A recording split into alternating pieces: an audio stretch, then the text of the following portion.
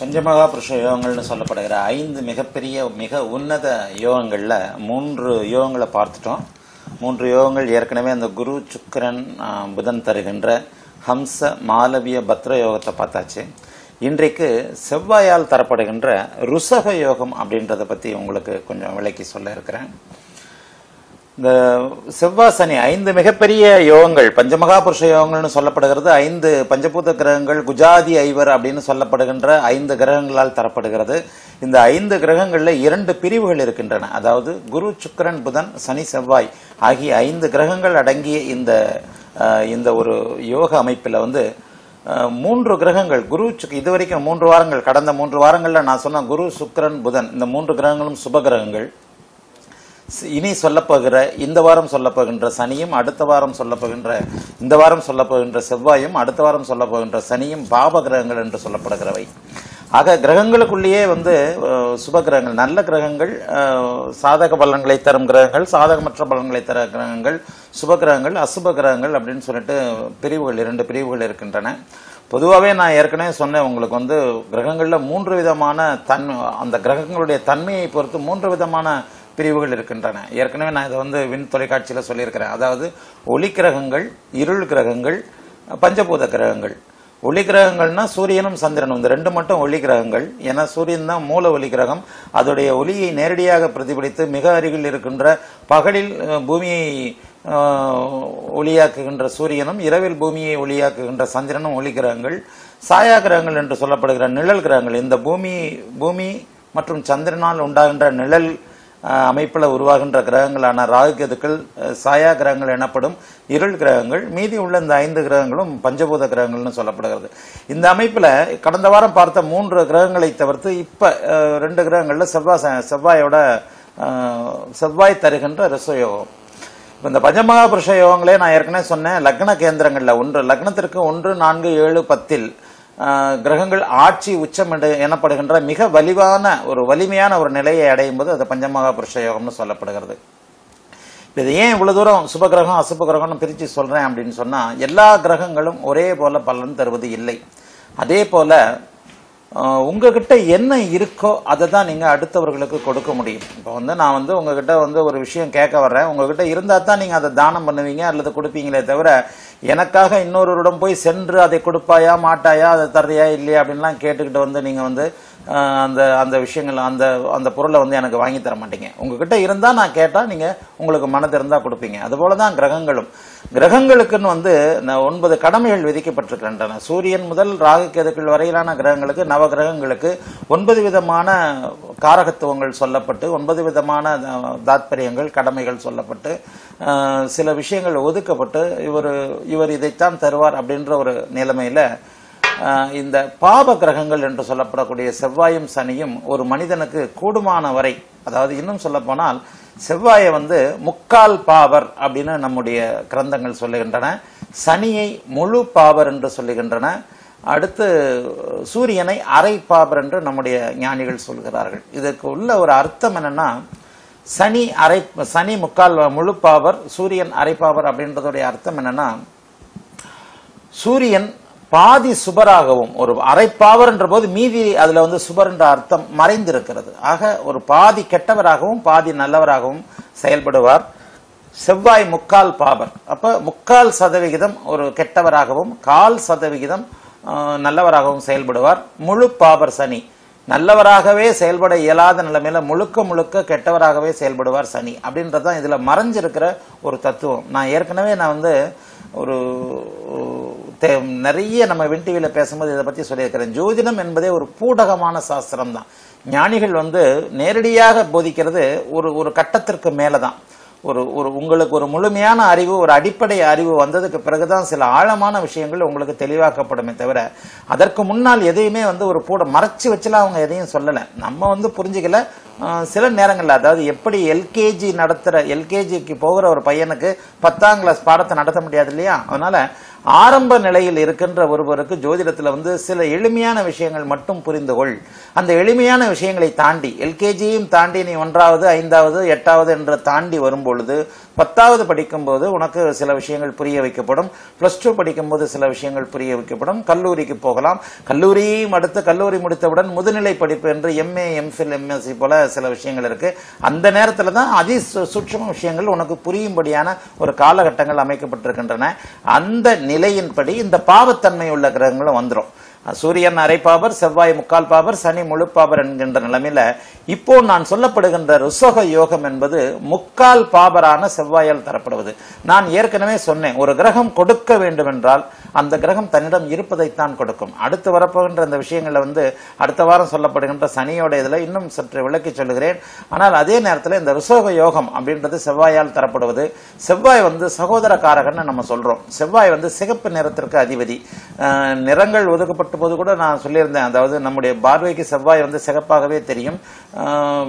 வெள்ளி எனப்படுகின்ற சுக்கிரன் பால் வெள்ளை நிறத்தில் தெரியும். அந்த அமைப்புகளை வைத்துத்தான் ஞானிகளால் கிரகங்களுடைய நிறங்கள் ஒதுக்கப்பட்டன. அதன்படி செவ்வாய் ஒருவருடைய லக்ன கேந்திரத்திற்கு ஆட்சி உச்சமடைவது ருசக யோகம் என்று சொல்லப்பட்டு, இந்த ருசக யோகம் உள்ளவன் செவ்வாயோட ஒரு வலிமையினால அது அந்த செவ்வாய் திசையில அவனுடைய நல்ல விஷயம், அந்த செவ்வாயுடைய விஷயங்கள் கிடைக்கும், காரகத்துவங்கள் கிடைக்கும்னு சொல்லப்பட்டது. இதுல 2 விதமான பலன்கள் நான் ஏற்கனவே சொல்லியிருக்கிறேன். என்னுடைய பாவ கிரகங்களின் சூட்சும உள்ள தேரின்னு என்னுடைய தேரிப்படி எந்த ஒரு ஜாதகத்திலையும் செவ்வாய் சனி ஆட்சி உச்சத்தை அடையக்கூடாது. அதாவது நேரடியாக கேந்திரங்கள்ல வலுப்பெறக்கூடாது. அப்படி கேந்திரங்கள்ல நேரடியாக வலுப்பெற்றால் வந்து பாவத்துவமான விஷயங்களை தான் கூடுதலாக முன்னிறுத்தி செய்வார்கள். ஆக ருசக யோகம் என்று சொல்லப்படுகிற அமைப்புக்குள்ளும் சில சூட்சுமங்கள் மறைந்திருக்கின்றன. எந்த ஒரு ஜாதகத்திலும் செவ்வாய் வந்து சுபத்துவமோ சூட்சும வலுவோ இல்லாம நேரடியாக வந்து ஆட்சி உச்சம் அடைவது அது ருசக யோகத்துடைய ஒரு நன்மைகளை தருவது இல்லை. ஏன் அப்படி சொல்றேன்னா, காலம் தேசம் சுருதி யுக்தி வர்த்தமானம், அதாவது காலத்திற்கேற்ப தேசத்திற்கேற்பத்தான் ஜோதிட பலன்கள் சொல்லப்படணும்னு ஞானிகளே சொல்லியிருக்கிறாங்க. அதாவது ஜோதிடம் என்பது மாறிக்கொண்டே இருப்பது, காலத்திற்கேற்ப மாறுவது, இடத்திற்கேற்ப மாறுவது. இப்ப காலத்திற்கேற்பன்னு வந்துருவோம். இப்பதான் ஒரு 50 வருடங்களுக்கு முன்னால நம்ம வந்து ஒரு சட்டம் ஒழுங்குக்கு உட்பட்ட ஒரு சமுதாய அமைப்பில் இருக்கிறோம். ஒரு 100 வருடங்களுக்கு 100 வருடங்களாக ஒரு மேம்பட்ட நாகரிக தகவல் தொழில்நுட்ப ஒரு நிலைமையில் இருக்கிறோம். 30 வருஷமா செல்போன் யுகத்துல வந்துட்டோம். இந்த 30 வருஷத்துக்கு முன்னாடி பாத்தீங்கன்னா இந்த செல்போன் யுகம் கிடையாது. அந்த 30 வருடங்களுக்கு முந்தைய காலம் வேறு மாதிரியாக இருந்தது. சுதந்திரத்திற்கு முன்பு இருந்த காலம் வேறு மாதிரியாக இருந்தது. ஒரு 150-200 வருஷங்களுக்கு முன்னாடி பாத்தீங்கன்னா சட்டம் ஒழுங்கு என்பதே இல்லாமல் இருந்தது இல்லையா? அப்ப காலத்திற்கு ஜோதிடம் நமக்கு அருளப்பட்டு ஜோதிடம் ஓரளவிற்கு முழுமையாக்கப்பட்டு ஏறத்தாழ 1500 வருடங்கள் ஆகிவிட்டன. 1500 வருடங்களுக்கு முன்புதான் இந்த பஞ்சமகாபுருஷ யோக விதிகளை நமக்கு ஞானிகள் கொடுத்தார்கள். ஆக அவர்களே சொல்லி இருக்கிறார்கள், காலத்திற்கேற்ப இந்த விதிகளை அந்த தேசத்திற்கேற்பவும் காலத்திற்கேற்பவும் இந்த விதிகளை மாற்றிக்கொள்ளலாம் என்று சொல்லியிருக்கிறார்கள். ஞானிகள் ருசக யோகத்தை பற்றி என்ன சொன்னார்கள்? லக்ன கேந்திரங்களில் செவ்வாய் வலுத்தால் அவன் வந்து ஒரு பெரிய ஆளா இருப்பான், இதா இருப்பான், ரொம்ப ஒரு உன்னதமான அமைப்பு அப்படின்னு அவங்க சொல்லத்தான் செஞ்சாங்க. ஆனால் காலத்திற்கேற்ப ஜோதிடம் சொல்ல வேண்டும் என்கின்ற விதியின்படி இப்போது நான் சொல்லுவது, செவ்வாய் வந்து ஒரு மொரட்டு கிரகம். செவ்வாய் வந்து ஒரு அடிதடி இதுல இருக்கிற கிரகம். அதாவது அடிப்பதில் தண்டிப்பதில் விருப்பமுள்ள கிரகம் செவ்வாய். காவல்துறையை எடுத்துக்கொள்ளுங்கள், ராணுவத்தை எடுத்துக்கொள்ளுங்கள். ஒருவர் காவல்துறையில் பணிபுரிய வேண்டும் என்றால், காவலராக பணிபுரிய வேண்டும் என்றால், ராணுவத்தில் பணிபுரிந்தால் நிச்சயமாக செவ்வாயின் தயவு தேவை. எவருடைய ஜாதகத்தில் செவ்வாய் வலுத்திருக்கிறதோ அவர் யூனிஃபார்ம் சர்வீஸ் என்று சொல்லப்படக்கூடிய ஒரு காவல் காக்கும் பணியில் இருப்பார். அந்த செவ்வாயின் வலுவை பொறுத்து அவர் மேஜர் ஜெனரலாக இருப்பார், ஒரு டிஎஸ்பியாக இருப்பார், ஒரு டிஜிபியாக இருப்பார், ஒரு இன்ஸ்பெக்டராக இருப்பார். ஏன் இந்த மாலில் வந்து வெளியில யூனிஃபார்ம் போட்டுக்கிட்டு வாசல் கதவை திறக்கிறாருல வாட்ச்மேன், அவரும் காவல்காரர் தானே. அவரும் அந்த செவ்வாயின் வலுவிற்கேற்ப காவல் காத்து அந்த வாசல்ல நிக்கிற வாட்ச்மேன்ல இருந்து தலைமை பதவியில் இருக்கின்ற தளபதி வரைக்கும் செவ்வாயுடைய வலுதான். ஆக செவ்வாய் வந்து ஒரு தண்டிக்கும் கிரகம், அதாவது அடித்து துன்புறுத்தி தண்டிக்கும் கிரகம். செவ்வாய் வலுத்தால் அந்த காலத்துல என்ன சொன்னாங்க? செவ்வாய் வலுத்தவன மாபெரும் வீரன், ஒரே வெட்டுல யுத்தத்துல உள்ள போனான்னா ஒரே 1000 தலையை கொண்டுடுவான், அப்படிப்பட்ட வீரன், அவனாலே யுத்தம் ஜெயிக்கும் அப்படின்னு சொல்லுவாங்க. இப்போது நீங்கள் எவ்வளவு பெரிய வீரனாக இருந்தாலும் இன்னொருவரை தண்டிக்க முடியாது. அதாவது நம்மை பொறுத்து நம்மளே வந்து நம்மளை ஒருத்தன் குத்த வரான்னு வைங்க, நம்மளை குத்த வரவனை தடுத்து நம்ம அவனை குத்திட்டாலே வந்து அது தண்டனை. ஆனா அந்த காலத்துல அப்படி இல்லை. ஆக காலத்திற்கேற்ப வந்து ஜோதிடம் சொல்ல வேண்டும் அப்படிங்கிற விதிப்படி செவ்வாய் வந்து ஒருவனை வலுத்தால், அந்த காலத்துல அவனை வீரன்னு சொன்னாங்க, இந்த காலத்துல நம்ம அவனை ரவுடின்னு சொல்லுவோம். ஒருத்தர் வந்து யாரையும் கத்தி எடுத்து குத்திட முடியாது, யாரையும் வந்து தன் மனம்போக்குல தண்டிச்சிட முடியாது. சட்டம் ஒழுங்குக்குள்பட்ட ஒரு சமுதாயத்திற்குள்ள நாம் இப்ப இருக்கிறோம். ஒரு 100 வருடத்திற்கு முன்பு இருந்த சமுதாயம் இப்போது இல்லை. 100 வருடங்களுக்கு முன்பா தற்காத்துக் கொள்வதற்காக தான் வந்து ஒருத்தர் வந்து தன்னை தானே காப்பாற்றிக் கொள்வதற்காக இன்னொருத்தனை கொலை செஞ்சால் கூட அது வந்து குற்றமாகாது. ஆனால் இப்போது அப்படி இல்லை. இப்போது எந்த ஒரு அமைப்பிலும் சட்டம் ஒழுங்கு அமைப்புல இருக்கும்போது ஒருவருடைய ஜாதகத்துல வந்து செவ்வாய் வந்து சுபத்துவம் இல்லாமல் இது போன்ற ருசக யோக அமைப்புல வலுக்க கூடாது அப்படின்றதுதான் ஒரு உண்மையான யதார்த்த நிலை. எவர் ஒருவருக்கு செவ்வாய் வந்து லக்ன கேந்திரங்கள்ல சுபத்துவமோ சூட்சுமோ வலுவோ இல்லாம வலுத்தால் அவர் வந்து செவ்வாயுடைய காரகத்துவமான வீரம் என்ற பெயர்களில் குற்றச்செயல்கள் செய்யறது, இந்த ரவுடின்னு இருக்கிறாங்க இல்லையா, இந்த மாதிரி ரவுடியாக இருக்கிறது, அல்லது நாகரிகமாக கட்ட பஞ்சாயத்து செய்யறது, இந்த மாதிரியான ஒரு ரவுடித்தனம் உள்ள ஒரு ஆளாக நேரடியாக செவ்வாய் வலுப்பெற்றால் இருப்பார். அதே நேரத்தில் ஏன் இதுக்கு முன்னாடி 3 யோகங்களை நான் வேறு மாதிரி சொன்னேன், இப்ப நான் வேறு மாதிரி சொல்றேன்னா, எந்த ஒரு விஷயத்திலையும் வந்து பலன்களை துல்லியமாக சொல்வதிலும் அந்த யோகங்களில் இருக்கின்ற உள் அர்த்த அம்சங்களை ஆராய்ந்து அதை அடுத்தவர்களுக்கு சொல்வதிலையும் ரொம்ப ஒரு என்னுடைய எழுத்துக்களே அதை நான் எழுதியிருக்கிறேன். பாவகிரகங்களின் சுற்றுமூல தியரி அப்படின்னு நான் ஒரு தியரியை அனௌன்ஸ் பண்ணியிருக்கிறதே இந்த கடந்த 2014 இந்த தியரியை நான் சொன்னதே அந்த செவ்வாய் சனியை பற்றிய ஒரு ஏறத்தாழ ஒரு 20-30 வருட ஆய்வுகளுக்கு பிறகுதான். ஆகவே இந்த அமைப்பில் எவர் ஒருவருக்கு ருசக யோகம் அப்படின்னு சொல்லிட்டு லக்ன கேந்திரங்கள்ல செவ்வாய் வந்து சுபத்துவமோ சூட்சுமோ பெறாமல் வலுப்பெறும்போது அவரால் நல்ல பலன்கள் இருக்காது. அவர் வந்து கட்ட பஞ்சாயத்து செய்யறதாவோ அடிதடிக்காரராகவோ அல்லது அந்த நிலைமைக்கேற்ப ஒரு தண்டிக்கும் ஆர்வம் உள்ளவர், அடிக்கிறவர், பெரிய லெவல்ல இருந்தாலும் பேரை கெடுத்துக்கிறவர் இருப்பார். சரி, அப்ப ருசக யோகம் பலன் தரணும்னா என்ன பண்ணணும் அப்படின்னு சொன்னா, சந்திரனை வந்து சந்திரன், அதாவது செவ்வாய்க்கு அருகில் இருக்கின்ற மிகச்சிறந்த ஒரு ஒளி பொருந்திய கிரகமான சந்திரன் சுபச்சந்திரனாகி வளர்பிறை சந்திரனாகவோ பௌர்ணமி சந்திரனாகவோ இருந்து அவர் வந்து செவ்வாயுடன் சேர்ந்திருத்தல், செவ்வாயை பார்த்தல், இது போன்ற ஒரு அமைப்புல வந்து செவ்வாய் ருசக யோகம் இருக்கும் போது மட்டுமே ருசக யோகம் நல்ல பலன்களை தரும். செவ்வாய் வந்து எப்பவுமே தனக்கு அருகில் இருக்கின்ற செவ்வாய் வந்து ஒரு நெருப்பு கிரகம். இது அதாவது சில விஷயங்களை வந்து கூர்ந்து கவனிச்சோம்னா ஞானிகள் அந்த விஷயத்தை மனதிற்குள்ள போட்டு போட்டு போட்டு ஏன் இதற்காக சொன்னார்கள் என்று சிந்தித்துக் கொண்டே இருந்தால் ஜோதிடத்துடைய மகாபெரிய சூட்சுமங்கள் நிச்சயமாக அனைவருக்கும் புரிய வரும். இப்ப வந்து செவ்வாய் வந்து இது பண்ணணும், செவ்வாய் வந்து சுபத்துவம் அடையணும்னா சந்திரன் அவரை பார்க்க வேண்டும் என்று நான் சொல்லுகிறேன். இதோடைய உள் அர்த்தம் என்ன? அதாவது செவ்வாய் நெருப்பு கிரகம், சந்திரன் ஜல கிரகம். நெருப்பு கொதித்து கொண்டிருக்கும் போது தண்ணீரை தூக்கி அதுல ஊத்துனா என்ன ஆகுது? அது அணைஞ்சு போகுது. ஆக செவ்வாயை வந்து ஞானிகள் என்ன சொல்லியிருக்கிறாங்க, இதோடைய உள்ள அர்த்தம் இதுதான். செவ்வாய் வந்து ஏன் சந்திரனோடு சேர வேண்டும் என்று நான் சொல்லுகிறேன். செவ்வாய் நெருப்பு, அனைத்து நெருப்பு விதமான காரகத்துவங்களும் செவ்வாய்க்கு குறிப்பிடப்படுகிறது. நீர் சம்பந்தப்பட்ட அனைத்து விஷயங்களும் சந்திரனுக்கு குறிப்பிடப்படுகிறது.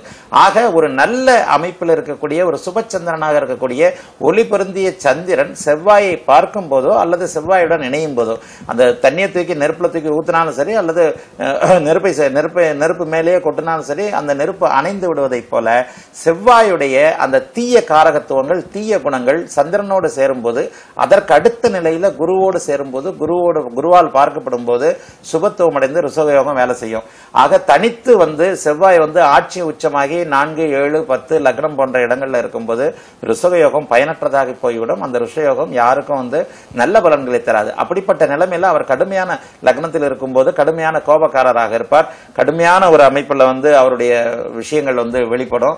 எதற்கும் வந்து அவர்கிட்ட பேசவே முடியாது. இந்த கோபம் என்பது வந்து செவ்வாயோட வேலை தான். எதற்குமே பேச முடியாது, அவரை புரிய முடியாது. நாம் அருகில் அவரை போய் நெருங்கிறதுக்கே பயப்படுவோம். எப்படின்னா இவன் எந்த நேரத்தில் எப்படி பேசுவானோ தெரியலையே, எந்த நேரத்தில் எப்படி என்ன செயல்படுவானோ என்ன சொல்லுவானோ தெரியல, இவங்கிட்ட போய் எதுக்கே நம்ம வம்பு வச்சுக்கிட்டு, இவங்கிட்ட பேசாம இருக்கிறதே நல்லது அப்படின்ற மாதிரியான ஒரு தோற்றங்களை கொடுக்கக்கூடியவர் செவ்வாய். சரி, இப்ப நான் சொன்ன மாதிரி அவர் சுபத்துவமும் சூட்சுமமும் அடைஞ்சிருக்கும் போது அந்த ருசகயோகம் இருந்தால் மகாபெரிய யோகங்களை செய்வார். எப்படின்னா, ஏன்னா அவர் 1/4 பங்கு சுவர் இல்லையா, 3/4 பங்கு பாபர், 1/4 பங்கு சுபர். அப்ப அந்த மகாபெரிய யோகங்களை எப்படி செய்வார்? அவர் வந்து பூமிக்காரகன், சகோதரக்காரகன், சிகப்பு நிறமுள்ள அனைத்திற்கும் சொந்தக்காரர். ஆக செவ்வாய் சந்திரனுடைய பார்வையில், சந்திரனுடைய இணைவில் குரு பார்த்த ஒரு நிலைமையில அல்லது சுக்கிரனோடு சேர்ந்து, ஏன்னா அவரும் ஒரு சுபர் தான் இல்லையா, சுக்கிரனோடு சேர்ந்து பிருகுமங்கல யோகம், குருவோடு சேர்ந்து குருமங்கல யோகம், சந்திரனோடு சேர்ந்து சந்திர மங்கல யோகம், இந்த 3 தான் யோகங்களாக வலியுறுத்தப்படுகிறது. இந்த அமைப்பில் ருஷக யோகம் எனப்படும் லக்ன கேந்திரங்களில் 1, 4, 7, 10 இருக்கும்போது மகாபெரிய யோகங்களை, பூமி லாபங்களை, அதாவது ரியல் எஸ்டேட், அதாவது செம்மண் பூமி, பூமி காரகன் என்பதால் நிலம் சம்பந்தப்பட்ட விஷயங்கள்ல, ரியல் எஸ்டேட் சம்பந்தப்பட்ட விஷயங்கள்ல, அடுத்து மிக மிக முக்கியமாக கட்டிட விஷயங்கள்ல, பில்டிங் கட்டுறது, கட்டிட விஷயங்கள்ல ஏன் அப்படி சொல்றேன் அப்படின்னு சொன்னா, செங்கலை வைத்துத்தான் கட்டிடம் கட்டுகிறோம். செங்கல் சிகப்பு நிறமானது. இந்த சிகப்பு நிறமுள்ள அனைத்து விஷயங்களுக்கும் அவர் தான் அதிபதி. ஆக சிகப்பு நிறமுள்ள செங்கல் நிறமுள்ள கட்டிடங்களை கட்டுதல், சிகப்பு நிறமுள்ள ரத்தத்தை அனுதினமும் பார்த்து கொண்டிருக்கின்ற மருத்துவராக்குதல், சிகப்பு சம்பந்தப்பட்ட அனைத்துமே. இப்ப நீங்க செவ்வாயுடைய வலுன்னு எடுத்துக்கிட்டீங்கன்னா, செவ்வாய் நான் சொன்ன மாதிரி சுபத்துவமான ஒரு வலுவா இருக்கும்போது, அந்த சுபத்துவ வலுவில் இருக்கும்போது ரத்தத்தை அதாவது 2 விதமாக ஒரு கிரகங்களே நன்மைகளையும் கெட்டதையும் தருகிறது அப்படின்ற நிலைமையில நான் சொல்லும் போது, எந்த ஒரு கிரகம் சுபத்துவமின்றி இருக்கிறதோ அப்போ அதே கிரகம் இந்த வெற்ற சம்பந்தமான கூலிக்காரனான, கூலிக்கு கொலை செய்யும் கொலகாரனான ஒரு சில விஷயங்களை செய்யும். அதே சுபத்துவமா அந்த செவ்வாய் இருக்கும்போது அந்த உயிரை காப்பாற்றுகின்ற மருத்துவரான ஒரு சில விஷயங்களை செய்யும். ஆக ஒரு கிரகத்தின் சூட்சுமம் என்பது நம்முடைய புரிந்து கொள்ளும் திறனிலும் அந்த கிரகத்துடைய சுபத்துவ சூட்சும அமைப்புகளிலும் இருக்கிறது. அந்த அமைப்புல செவ்வாய் பூமிக்காரகனாகி ருஷயோகம் தருகின்ற அமைப்பில் இருக்கும்போது சுபகிரக சம்பந்தம் இருந்தால் அவருடைய சகோதரக்காரகன் பூமிக்காரகன் சிகப்பு நிறமுள்ள பொருட்கள், நெருப்பு சம்பந்தப்பட்ட பொருட்கள் அனைத்திலும் மிக மிக நல்ல பலன்களை செய்வார். அதே செவ்வாய் கொஞ்சம் பாபத்துவ அமைப்புல சுபத்துவம் இல்லாமல் வெறுமனே 1, 4, 7, 10 உச்சம் ஆட்சி இது போல இருக்கும்போது ஒரு ரவுடித்தனமாகவோ கட்ட பஞ்சாயத்து செய்பவராகவோ, ஒரு சாதாரண நெருப்பு அப்படின்னு சொல்லிட்டு இல்லையா, சாதாரண சமையல்காரராகவோ, கல்யாண வீட்டுல பாத்தீங்கன்னா கல்யாண வீட்டுல சமையல் பண்ணிக்கிட்டு சமையல் விஷயங்கள்ல உதவி பண்ணிக்கிட்டு இருக்கிறவங்க அனைவருமே அந்த நெருப்பு சம்பந்தப்பட்ட தொழில் செய்யறவங்க, வெளியில ஃபாஸ்ட் ஃபுட் வச்சிருக்கிறவங்க, சிப்ஸ் உள்பட அதெல்லாம் போடுறவங்க அனைவருமே செவ்வாயோட ஆதிக்கத்துல தான் இருப்பாங்க. ஆகவே செவ்வாயின் சுபத்துவ சூட்சும வலுவுக்கு ஏற்ற மாதிரி ருஷக யோகம் என்பது அவருடைய காரகத்துவங்களான சகோதர காரகத்துவம், பூமி காரகத்துவம், நெருப்பு, சிகப்பு நிறமுள்ள பொருட்கள், மருத்துவம், விளையாட்டு, இது போன்ற விஷயங்கள்ல அவருடைய நன்மை தீமைகளை செய்யும். பொதுவாக ருஷக யோகம் இருக்கின்ற அமைப்பில் செவ்வாய் சந்திரனோடு சேர்ந்திருப்பது, சுக்கிரனோடு சேர்ந்திருப்பது, அவர்களுடைய பார்வையில் இருப்பது, குரு ஆகியோரோடு இணைந்திருப்பது தான் சுபத்துவம். அந்த மாதிரி அமைப்பில் இருக்கிறவர் நான் சொன்ன இந்த யூனிஃபார்ம் அணிகின்ற துறைகள் மற்ற துறைகளில் ஒரு மேம்பட்ட நிலையில் இருப்பார்.